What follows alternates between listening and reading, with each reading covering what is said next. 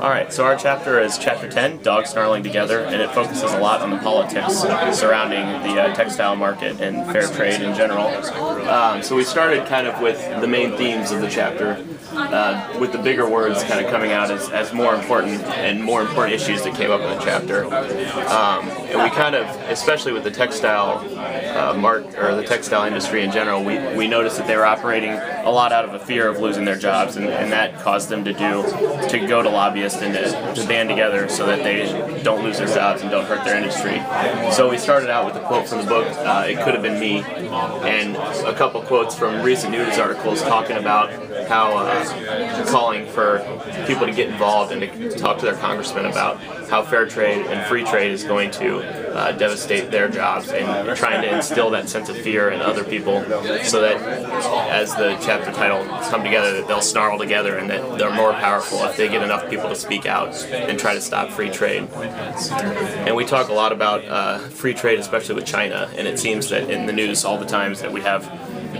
articles that are talking about the fear of if we open complete free trade with China and that we're going to lose jobs. And this is a table we found demonstrating projected job loss in the manufacturing jobs because of free trade deals that have been made. And the dashed lines represent possibilities of what it should have been had the deals not been made. Moving on from there, we kind of wanted to look at another industry that lobbying has had a major effect on, and the one that jumped out most to us is in the banking industry, especially with the big banks. And a quote from Forbes just recently talked about the big banks banding together to try to stop the big bank subsidy from ending, so that they can continue to receive interest-free loans from the government. And it just shows how the big banks have a massive lobbying effort and come together in order to try to either prevent deregulation, or if the law passes, to slow it way down so that the effects don't take effect for a long time. And then we focused on how this has come to a point in Indiana, and through our research we came up with our pork industry is a huge exporter of pork, and we rank 5th with overall pork production, and over 10% of that is being consumed in Japan. So we found a stat that said that if we liberalized our trading policies, that we could save each Indiana family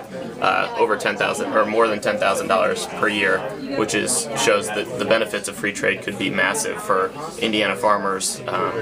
here in our own state. And kind of going from there, questions that every executive needs to kind of ask themselves when they're working together